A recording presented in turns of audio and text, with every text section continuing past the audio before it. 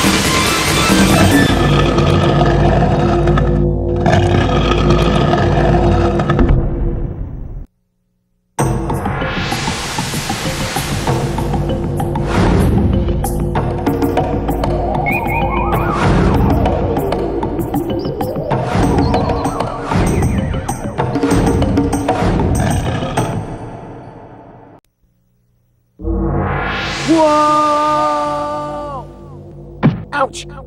Oof, where are we? You must search through the corridors of the pyramid to find your friend. Be very careful to explore the room at the top of the stairs. It contains helpful information if you can unlock its secrets. Now go! There's little time.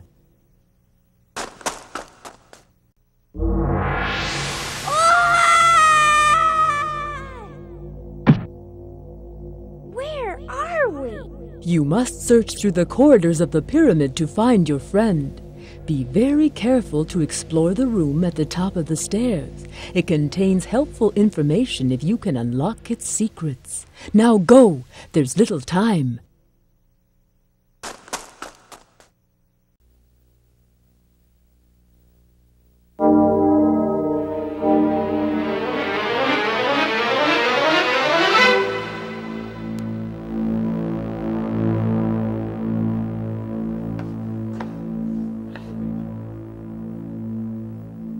The library will be closing in 5 minutes. Do you think anyone will believe us? Who cares? We have an A in the bag.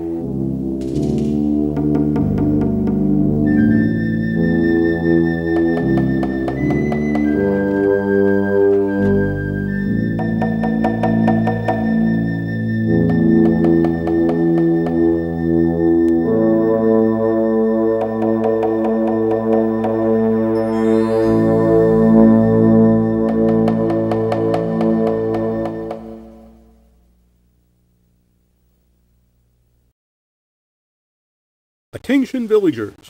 As mayor of this village, I must coordinate all the workers to get King Jaguar's temple built. It's a big task, and must be done as soon as possible. As the farmer, I watch over our majestic fields. I need the help of many workers to grow and harvest corn for the villagers. Have I got a deal for you?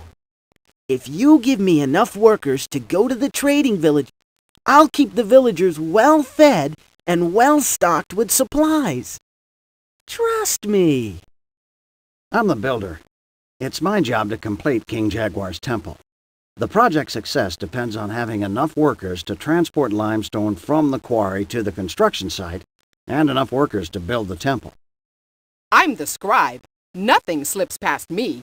I always know when you've been bad or good, and I'm usually around to tell you just what I think. Lucky you. To be a successful farmer, it is helpful to determine the ideal number of workers needed in the fields. To do this, you must consider the type of field and the season. One way to allocate workers is to estimate what the ideal number of workers is. Or you could solve an equation that will help you allocate workers efficiently. For example, if you are farming raised fields and you need to know how many workers are needed in the spring, you might be told that in the spring, raised fields require 3 times more workers than terraced fields, and that terraced fields require 10 workers. You can use this information to write an equation. The number of workers in raised fields is 3 times the number of workers in terraced fields. In other words, 3 times the number of workers in terraced fields equals the number of workers in raised fields. Since you know that terraced fields require 10 workers, you can replace the letter T with the number 10. Now, multiply 3 times 10, which equals 30, which means R, or raised fields, equals 30. Raised fields require 30 workers during the spring. May you be a wise and successful farmer. You are the supervisor of a group of workers. There are 3 jobs. You must decide how to distribute the workers. At first, you might divide the workers into 3 equal groups. This may not be the best arrangement of workers. You may need to adjust the groups. You could move workers around, but this may get confusing and time-consuming. Fortunately, there is a tool that helps you assign workers to jobs. This tool uses colored bars to represent jobs. The sliders are used to change the number of workers. This tool makes it easy to change the number of workers assigned to each job.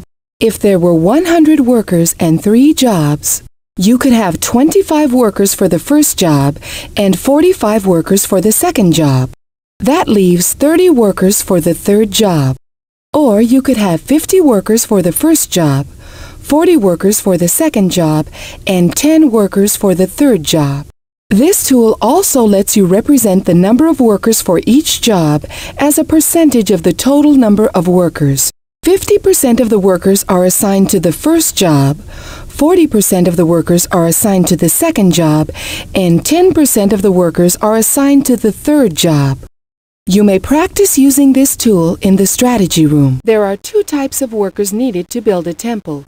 Quarry workers to gather the limestone, and builders to build the temple. The more workers you have, the more work that can be completed. To use workers most efficiently, it is important to find the right balance of quarry workers and builders. If you have too many quarry workers and not enough builders, then there will be more limestone than the builders can use. 2 quarries are needed to gather enough limestone to build a temple.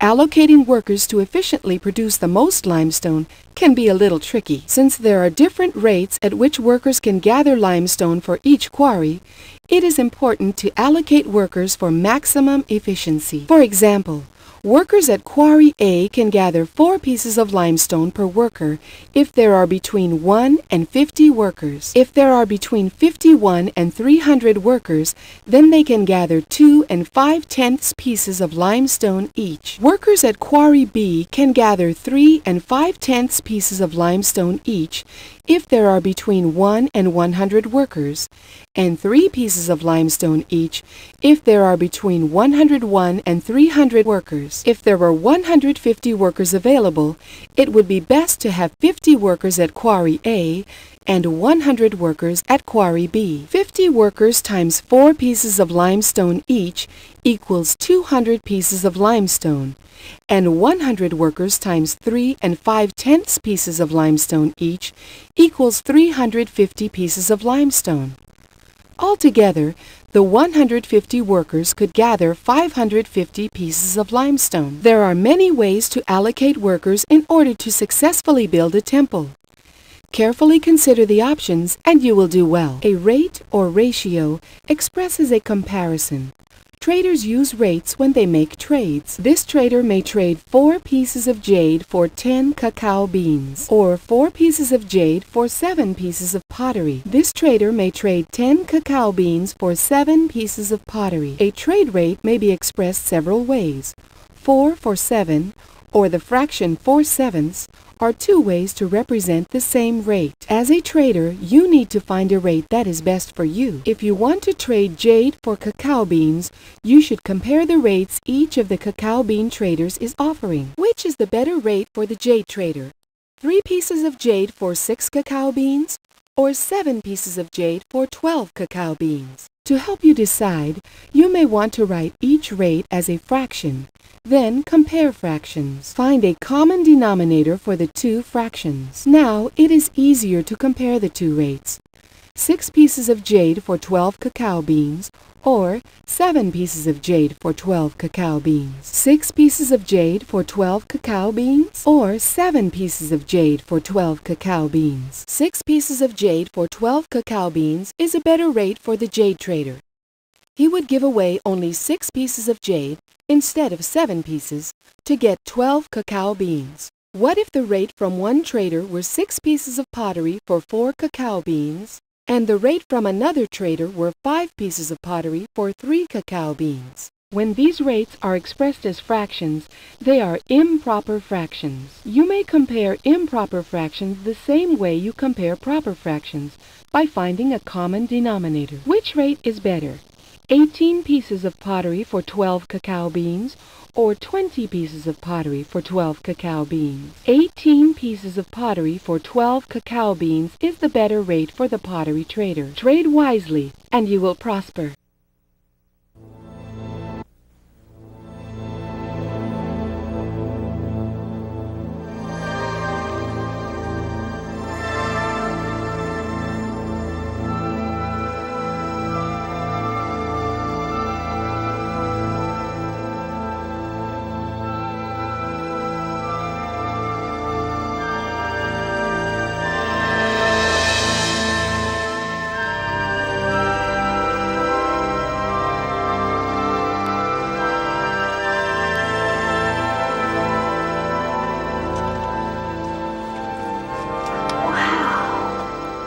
The library will be closing in 20 minutes.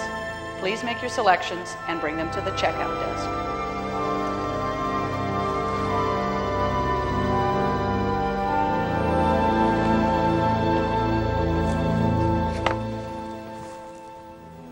Todd, will you get in here and help me? Don't panic, I'm here. So what are we doing anyways? Pyramids. Does our Central America project ring a bell? Well, everyone knows the pyramids are in Egypt. Wrong. Were you figuring baseball scores during class again? Boring. I mean, who cares about some old pyramids anyway? Boring? Take a look at this. This is one of the pyramids in the Yucatan. Cool. My aunt and uncle live right there. A feature of Mayan pyramids is the decorated wall, with small doors as the only opening. I'd like to put my little brother in there. Will you get serious? We need this for our project. Besides, it's interesting.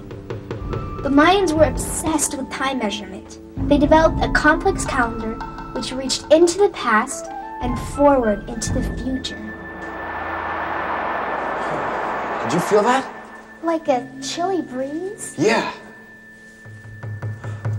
The Mayans believed that the universe would end on December 24th, 2011. Oh, ooh.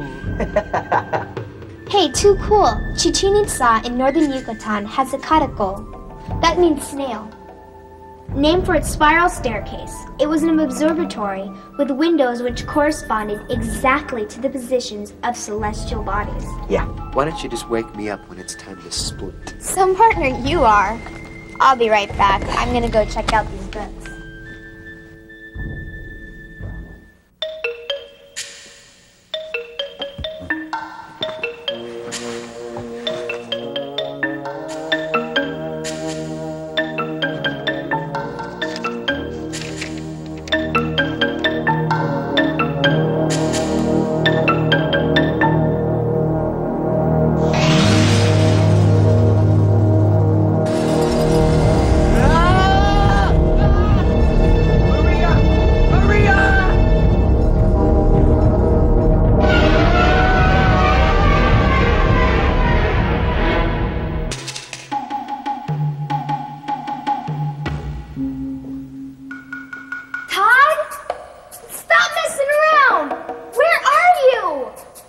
Maria.